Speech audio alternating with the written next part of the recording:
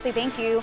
Happening today, the Clark County School Board District will unveil the latest strategy in its 5-year goal to improve test scores and raise graduation rates. 13 Action News reporter Alicia Pattillo is live at West Prep Academy, where the superintendent will discuss how the district plans to hit its goals, especially for underserved students. Alicia.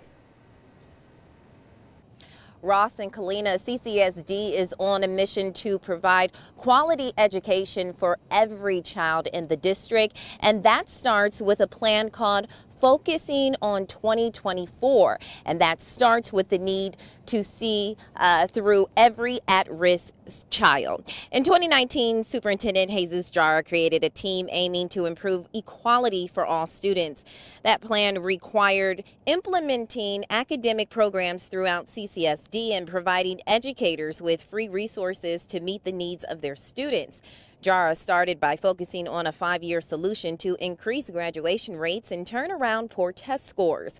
Last year, high school graduation rates landed at 85%. He hopes to get that number up to 90 in 2 years.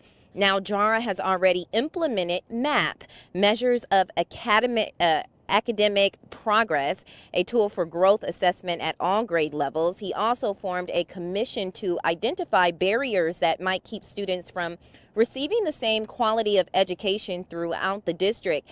And today that commission will unveil its results and recommend solutions. Okay, back out here live. This meeting begins at 10 a.m. right here at West Prep Academy, and it is open to the public. Alicia Pattillo, 13 Action News.